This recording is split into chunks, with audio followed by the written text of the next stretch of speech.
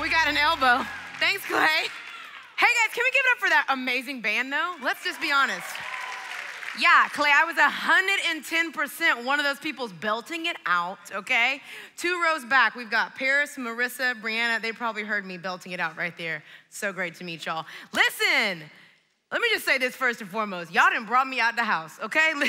Clay called, I was like, I don't know, brother. We in a global pandemic. I just don't know about it. But seriously, I love y'all so much that I clawed my way out of Atlanta, Georgia, and came on down to Overflow. Baby, I'm here.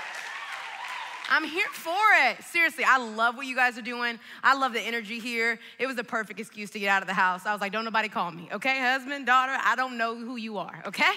But man, I'm excited to be with y'all tonight. It's just good, man. When Clay asked me what I wanted to talk about, I knew exactly right off the bat. I've been talking about this topic, since March, since everything went down. And so I'm just excited to bring that here to you guys today. It's what's held me and my family together. It's what's held my ministry together. And I'm just excited to share it with you guys tonight. But listen, as Clay said, this is a space where speakers get to come in and let you guys get to know us, okay? So I'm making it a point that every time I get to come to Overflow, as long as I do well, y'all bring me back, I'm gonna tell you guys a story about myself. I'm gonna be as honest as I can, as transparent as I can, and I'm just gonna be real, okay? So let's get that picture up on the screen real quick. All right, this is a picture of a pool. Do I have any swimmers in the building? Have you ever been on a swim team? Where you at? Okay, one right, great. Okay, this whole section over here, perfect. Nobody over here, great. Okay, you right there. Thank you so much for your continued support. And 1.5 people over there in the back, great. So listen, when I grew up, I was in all the things, okay? I am a 3 on the Enneagram. I wanna do everything, okay? I wanna be all things, all men, okay? I was a competitive cheerleader. I tried to be on the step team. I was a little uncoordinated, but I was still doing my thing. Failed miserably at volleyball, just so bad. I don't know if I wasn't tall enough or what the problem was. But I was really, really good at cheerleading, and I was really, really good at drama. Obviously, okay? But I said, I wanna do something different. So I go to my mom and I was like, Mom, your girl wants to be on the swim team, okay? This is my moment. I was like, I got the paperwork, they will accept me. I don't actually think there's tryouts. I think you could just be on the team. And my mom was like, no. I said, I wanna be on the swim team. I wanna do the thing. I think I'm gonna crush it, Mom. She said, no. I said, Mom, why? She said, well, first of all, you can't swim. I said, okay, sis, you're a hater. I didn't say that, but I thought it, okay? Didn't say it out loud, but I did think it. I said, what are you talking about? She said, no, last summer you jumped in the deep end with the pool noodle. You almost lost your life. I said, I'm past that point, okay? I've done a few things. And she's like, no, I just don't think you should be on the swim team. I'm like, Mom, I'm like throwing one of those like, Mom, kind of tantrums. I'm like, I wanna be on the swim team. I can do this. She said, what you gonna do about your hair? I said, what are you talking about? She said, you know, your edge is gonna be looking crazy. I said, you know, I just need you to believe in me, okay? I will get a swim cap. Those things work sometimes. She was like, all right, fine, go do your thing. I was like, okay, bet. I went and got the little black onesie because they don't let you wear a 2-piece. And I also went and got like the face goggles because I didn't want to get no water in my nose. I show up to practice for the first day. The swim coach, yep, all the swimmers are laughing, was like, boo, you can't have the one with the nose. I was like, well, how am I gonna swim, sir? I don't what are you talking about? He's like, you can't, it's just against the rules. You can hurt your face, you can break some bones. I'm like, this is wild. So I wore the little bitty baby goggles or whatever they're called. And I wasn't doing too well. I'm gonna just be honest about it. Went to a couple practices, almost drowned a couple times, but I was like in it though. I was like super committed. Then you know, my mama was doubting me, so I was like, I'm gonna prove her wrong. So guys, we get invited to the first little like swim meet. It was like a trial meet or whatever it's called, a thing, I don't know. And my mom's in the crowd, which is a big deal for me at the time. And I'm like, I'm gonna do this thing. My coach gives me the freestyle 100. Hopefully I just said that right. It's 4 laps. You just go down, you come back up. You go back down, you come back up, you done. I'm like, I'm about to crush it. Y'all, I'm talking mess. Like, I got a little pride issue already. I'm like, what's up, y'all? I got like my bathing suit on, I don't have a towel on. I'm like walking around, I'm doing my thing. Guys, I get on the little thing. This is how much I don't know about swimming. I get on the little pad thing, okay? I got my lane, I'm doing my thing. It's other kids from other schools. I'm like, what's up? They're dead serious. They haven't said anything to me at all. I was like, what school are you from? They were like, I was like, okay, little tadpoles, fine. You guys wanna be serious? Great. Y'all, I mean, I know people are like, this one right here, this lady right here is about to drown. So you guys, I get down to the edge thing or whatever of the little plank thing, whatever it's called. They blow the little whistle, shoot the little baby gun. Guys, I dive in, belly flop, immediately. Literally, I say, blap, on the water, okay? I was like, whoa, sis, shake it off. Woo, we almost lost it. We almost did. So I just like push my feet and then I push against the wall, you know? Because you gotta get a little speed. And I'm going, I'm doing my thing. I'm like, stroke. As I learned in practice, it's like, breathe, sis. And I'm like, stroke. And I think I'm really doing good. I'm like, I'm a mermaid. I'm doing my thing. And I get down, you guys. I like look up, and these other kids are serious tadpoles, okay? They are like all the way at the end of it. I'm like, it's all good, sis. We're doing the best that we can. Guys, I'm swimming, I'm doing my thing. I get down to the end of this little pool stripe thingamajigger. And guys, you have to like flip, and somehow you flip and you land the opposite way. And then you push off of the wall. So I'm like, all right, this is my moment. Stroke, breathe, stroke, breathe. Guys, I front flip, and then I stand up, and I'm still facing the wall. And I'm like, okay, this is getting a little wild. I said, it's all good. You're still gonna crush it. You're the Little Mermaid. Guys, I literally just turn my body around, and then I just like hop and push off the wall again, and I keep going. Y'all, I'm breathing, listen to me, okay. I will never forget it because I literally almost killed myself. I'm breathing, so I'm swallowing water. I'm taking like breaks. I'm only on my second lap. Like, if you've ever really tried to swim fast, it is very tiring. It's like the staircase kind of thing at the gym. Guys, I'm on my second lap. I look up for a moment, and these other tadpole kids are on their fourth. Do you hear what I'm saying? They have come back down, done another front flip, twisted themselves some way, and they're coming back like facing me. And I literally thought in that moment, I said, I'm a cheat. I am about to cheat. I do not care. I'm gonna die here today, or I'm gonna cheat. Guys, they literally catch me up. They're on their fourth lap, and I'm just on my second. But I pretend that it is also my fourth, because I am not doing another flip, and I am not going back down that water, okay? And I'm literally swimming with them as if I'm still like with them in the race, but they have already won so hard. I get out of the water with them, y'all. Yeah, I did. I'm like, whoa, that was crazy. I start walking off. Legit, my coach is like running. Toni, I'm like, it was a great first race. It's crazy, man, it's crazy. I'm literally running out, you guys. I literally make eye contact with my mom who's in the stands, and I'm like, let's go right now. Legit, I quit swim team that day. Do you hear me? Now, I gotta work on my mama though, because y'all know she gonna get in the car talking about me. Y'all already know how parents are because they're disrespectful, okay?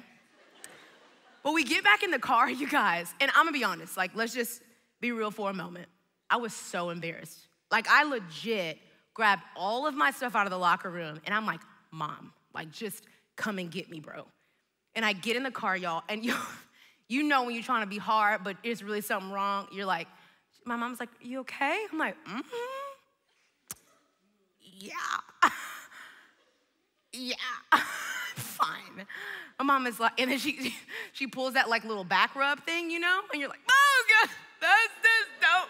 And I'm so, y'all know how it is, man. Like middle school, high school, like it's just your moment, right? Like you don't ever want to trip in front of nobody. You never want to be embarrassed. It's just like so important. It's like world is over. I can never go to school again. It is literally like literal destruction.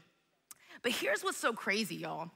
My mom in that moment leans over to me and she goes, I know you're hurting right now.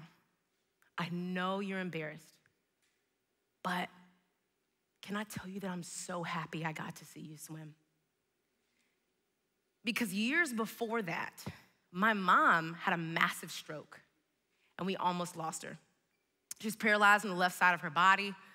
She went through tons and tons of physical therapy. And then about a year later, she had 3 mini strokes. She lost a lot of oxygen to her brain. She started having seizures. There was never a moment where I thought, my mom is gonna live tomorrow. all throughout elementary school, and then now all throughout middle school. My mom just couldn't show up for me, and my dad worked all the time. So this was kind of like the first moment that she got to come out with her walker to the swim meet, and I straight up embarrassed myself. But it was a super special moment for us because for the first time, my mom was like out. Like she was talking to people and she was supporting me and she was trying to cheer me on as best she could. And I had the weirdest feeling that moment. It was like this internal wrestling of like, but I'm embarrassed and I'm not gonna have any friends tomorrow. And man, I'm so glad my mom got to see this, that she got to cheer me on and be here, because even if she doesn't make it another week or month or year, like she's here right now. And it was the weirdest feeling. It's like you wanna cry, but then you're like, I love you, Mom, but also I'm like so mad. But then also I like love you so much. And it's this perfect balance of hurt and hope. And I think today I wanna talk about that because I feel like we're somewhat in the gray of that right now. In our stories, in our world, in our school, it's this like balance of trying to find the hope in all good things, but also being honest about the reality that stuff just sucks. So I wanna start with this question right here. I just wanna ask you today, have you ever felt hurt and hope at the same time? I mean, come on, if I have any sports players in the building, you know, it's like that game where you like missed every shot. You missed every shot, you didn't get a touchdown, you didn't hit an ball at all, but your team still won, right? So you're like beating yourself up inside, but also you're like, yeah, bro, it was cool, like we won the game. I hate this game. Like, it's just hard, right? You know, or maybe it was a relationship that you knew was just like completely toxic. And you're like, yes, I broke up with her, him, I did it, I have dignity, I'm gonna keep my dignity, but also you're balancing the hurt of being alone, not having anyone to text at night or hit up about your coolest moments. Maybe for some of you in this room, it was someone that you lost, who you watched battle for their life. And you're great and glad that they don't have to be in pain anymore. But you're hurting because they're gone. Maybe for some of you right now, it was the rando announcement that was made that, you know, campus is virtual, but then there's like Hunger Games because only one person can be in the dorm, and it's just wild out here. And it's like on one end, like, yeah, I don't wanna get COVID from my roommate. But on the other end, it's like, bro, I just got here. Like, I don't know, y'all ruined March through May, but now I'm back again. And it's just like this wrestling. It's like the messy middle of life. And I just don't think we talk about that as much as we need to. At the beginning of COVID, everybody kept asking me, interview after interview, IG Live. Oh my gosh, I was so tired of IG Lives. Zoom after Zoom, everyone kept saying, Toni, how do you feel about the global pandemic? And I'm like, freak, I don't know. Because on one end, I'm devastated that all my speaking gigs and all the things that I would go do on the road, I was supposed to take my kid to Africa this summer, like all of these things are gone. But at the same time, I'm so freaking privileged that we can be at home and we have finances to get food for my kid, and we can buy virtual stuff for virtual school. And I know that there are some people out there who just really didn't have a lot and who's really struggling and they have to go to work, but I get to stay home with my kid. Like, I don't know, I'm like in the middle. I'm like grateful, but I don't wanna talk about being grateful because everybody else is hurting, so I'm just like, I don't know, right? Like, I don't know, it's this messy middle. And I think what I've personally learned over these last few months has been this right here, that the truth is God meets us there in the middle, right? Like he's not just this God that's waiting at the end of the tunnel, waiting on the other side of the valley as we like claw our way out. No, he's a God that's with us in the middle. And here's the truth, friends, like he's not only with you, right? He's with our whole globe. God's there in the middle for the generations to come and the generations before. I mean, how do I know this? Man, story after story in the Bible teaches us about how God just was in the middle, how he's hope at the end of the tunnel, but he's also the one there carrying the weight of our hurt. And there's this one particular story in the Bible that I got to share with y'all because I think it's so wild. It's so wild. It's such a crazy like reality TV type story. Like you would see this on like Real Housewives or something like that. But it's Jesus too. So it's like, okay, this is cool, right? And it's in John chapter 8, verses 1 through 11. And here's what's happening. Jesus went to the Mount of Olives, and at dawn, he appeared again in the temple courts where all the people gathered around him, and he sat down to teach them. Now, little context, family and friends. Jesus is in Jerusalem doing his thing, and he's not the most liked dude in the room, bro. Like, he's like the one that everybody's talking about. Like, who is this Jesus coming in here, shaking up all our stuff, changing all the rules that we've built over time? We got the law of Moses. I don't know what this brother's up in here doing with his Jesus sandals and his long hair and all his things. And he knows it. Jesus knows that people don't like him very much. And he's been in Jerusalem preaching, and the Pharisees are mad. They're like, bro, you need to go. But you know what's so crazy about Jesus is he presses into pain. He's like, nope, I'm gonna go in the temple, which is the place where everybody gonna be. And I'm gonna keep talking about this because I can, right?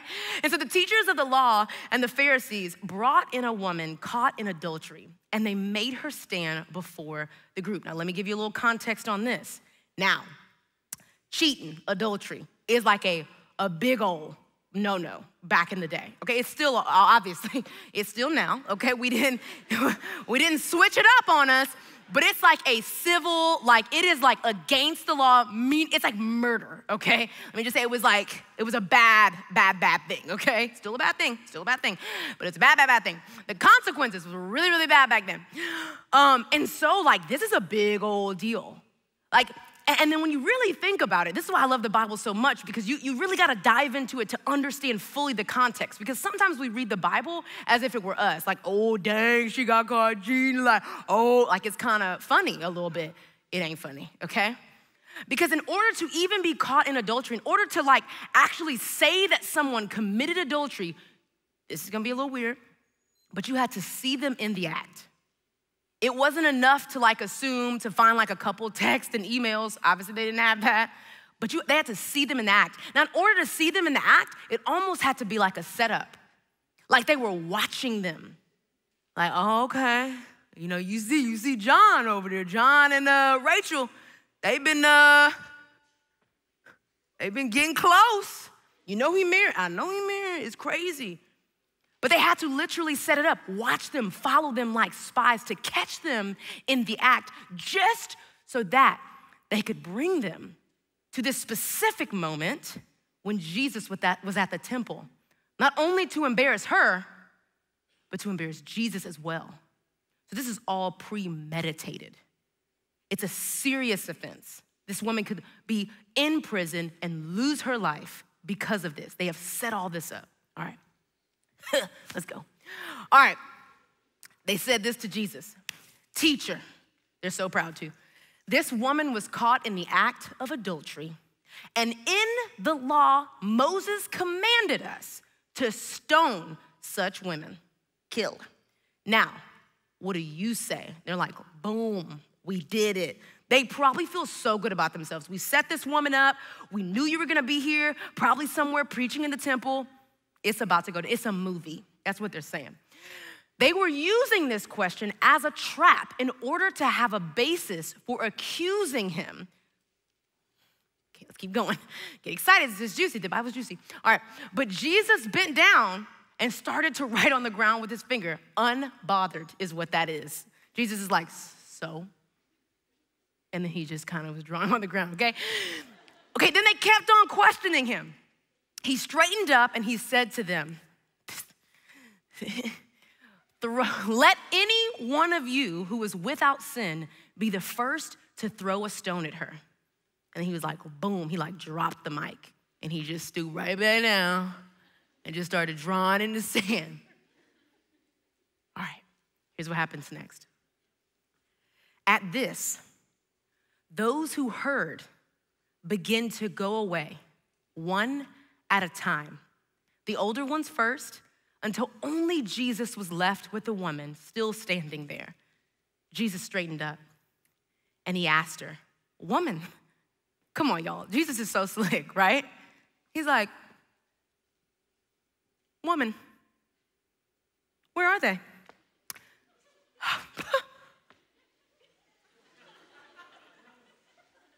Has no one condemned you? Come, y'all, this is what I'm saying. When you really start getting in you're like, Jesus was a G, okay? Like, imagine like sitting in the corner like, what are you gonna do? What are you gonna say? Okay, they leaving. They leaving. Oh my gosh. Because remember, they were so bold. They had come up with this whole scheme, right? Like, they were like, we about to set it off. And it's like, no, you're embarrassed now. And you're walking away. And then Jesus turns to this woman. Oh my God. Can y'all imagine the woman? She was caught in the act, bust in on. She's grabbing all her stuff. They're dragging her through the city. Imagine how embarrassed she was, ashamed she was, afraid, hurt. And now everybody's gone. And it's just her and it's Jesus. And this is what happens. Then he goes. The lady responds to him after he asked the question, where they at? No one, sir. No one condemned me. And Jesus says to her, then neither do I condemn you. He said, go now and leave your life of sin. Let me bring this to us today. We've made so many mistakes in our lives. We've gotten caught cheating on tests and everything else. We've gone a little bit too far with that girl or guy. We drank a little too much. We did something we shouldn't have.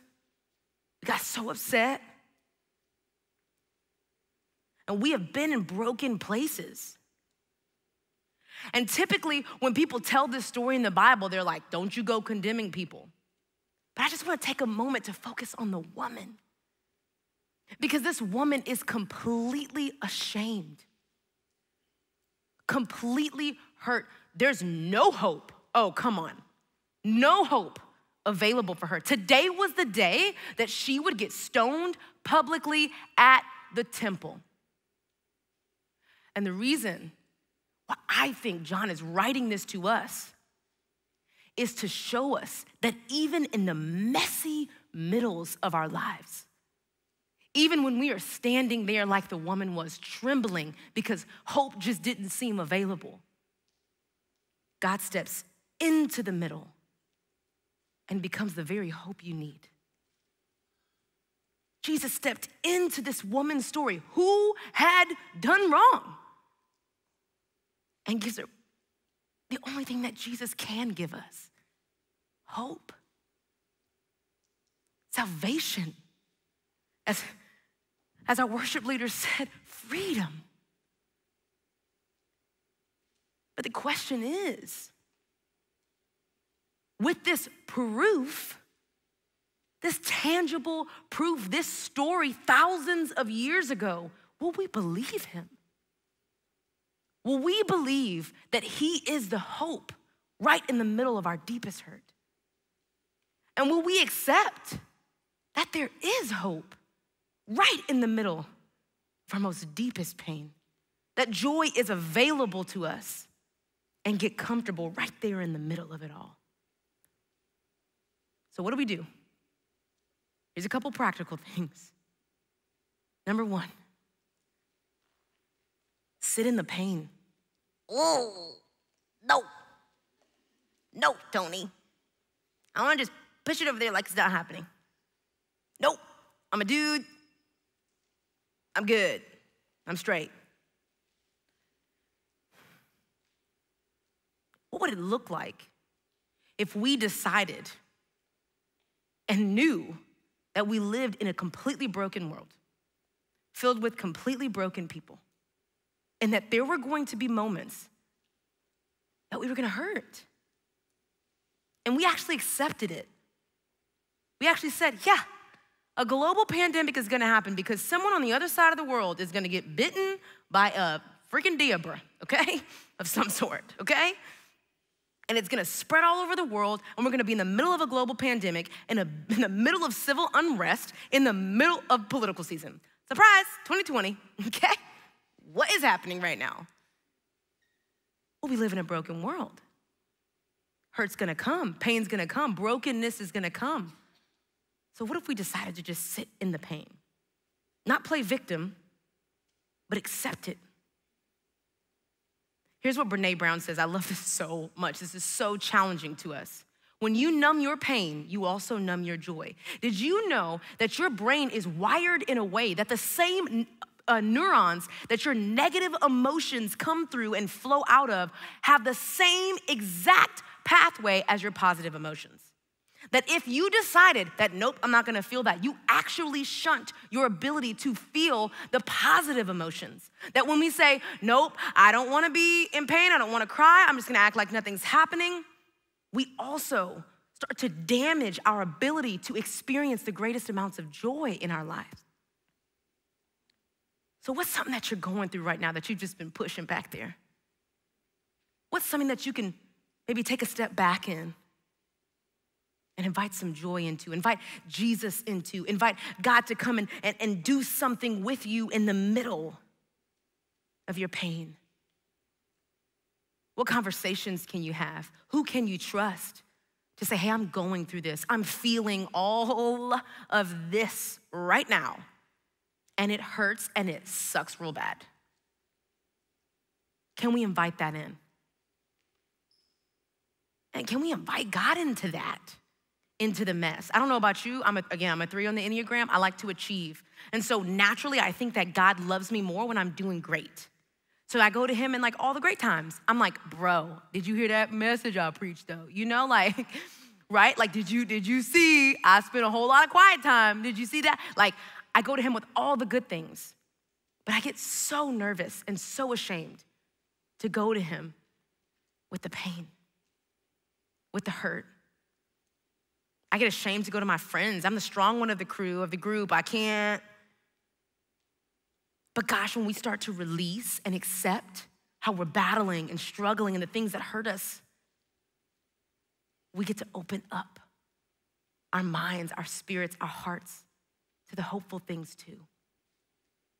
Here's a question I want to challenge you on. Will you let God in the middle? Will you let him in the middle of your pain? Will you let him step into the tunnel with you, into the valleys with you, and sit there and rub your back and listen to you and be there for you? Will you stop hiding that you really are hurting? And will you allow God to come in that space so that you can begin to understand that there's hope available too?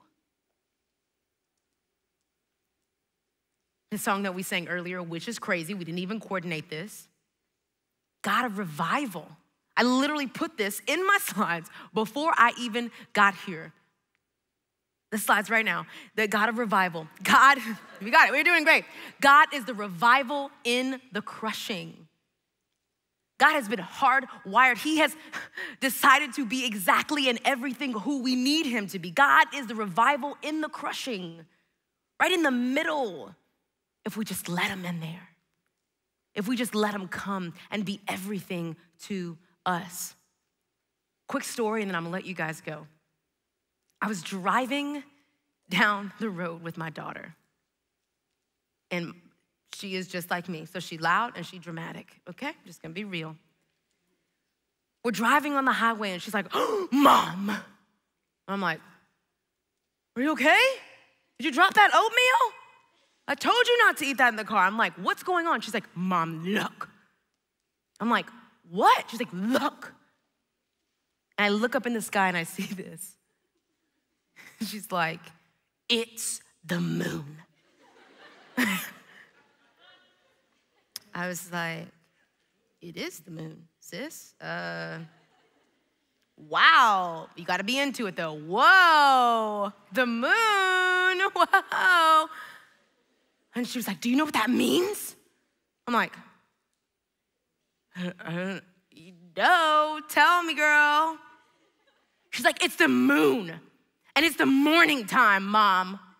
And I'm like, yeah. So crazy, girl. I literally have no idea what she's talking about. She's like, do you know what that means, Mom? I said, what? She said, it means that God created the darkness and the light. Because the sun is right there, and the moon is right there too. And I couldn't even believe it. God is showing us right here through his creation that he knows darkness. But dang it, he knows light too. He's all things, all knowing. He knows the beginning from the end. He knows that heartbreak that you're experiencing, and he knows the victory of your celebration and your hope. God knows your loss, and he knows your gain. He knows the lonely, dark places. But he knows that moment where you realize your worth for the first time. God knows pain, and he knows purpose. He knows darkness, and he knows light. And he understands that we are complex human beings with emotions, with hurt, and with hope. And we're just trying to figure out the middle. Just trying to figure out how we can exist carrying both in our hands. And saying, yeah, I'm broken, and I got some stuff, and this world is broken, and school sucks right now. We don't know what's going on. But hope is available to me too. Friends, when you're in your darkest moments of pain, please, I hope you never forget. Hope you never, ever forget that there's hope available for you too. And God is there with you. And he can carry you to hope when you can't carry yourself. If I were to sum this entire thing up into one sentence that hopefully you just walk away with, and you start to maybe put an armor of this onto your spiritual being and your mental being as you walk back into emails and texts and calls trying to figure out what the next 3 months looks like for you, I hope you would remember that hurt and hope can coexist. That you can stand right there in the middle, and God's gonna stand there with you too. I hope you know that. I hope you believe it with every fiber of your being. I hope you know that in this complex, messy, crazy world, there's a God that wants to revive you, bring you out of the darkest pain into the greatest joys. There's a God that knows that hurt and hope can coexist, and he wants to help you process through it. So we're gonna sing this last song, and I just think you're gonna love it so much. I think it describes this messy middle place, and hopefully through these lyrics, you would just begin to understand it, to maybe believe it a little bit more. And maybe for some of you in the room, you would invite God into it, into this weird, gray, complex, messy middle place. Let me pray for you.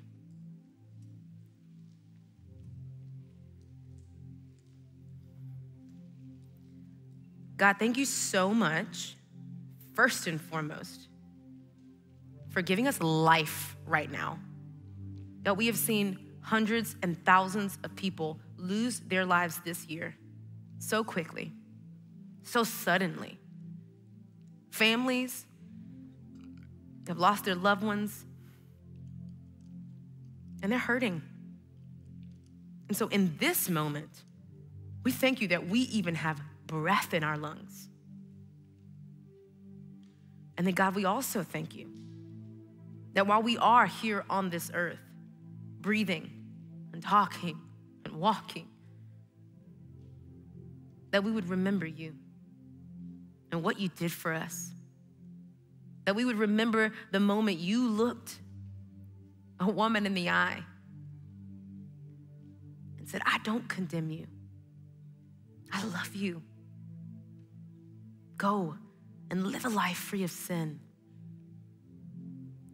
Jesus was with her thousands of years ago, and he is with us right now in the middle, right now in between hurt and hope. However close hope is and however much hurt we're processing through, Jesus is right there in the middle, seeing us through. We love you, God. Give us the courage to just love you right back. It's in your son, Jesus' name. Amen.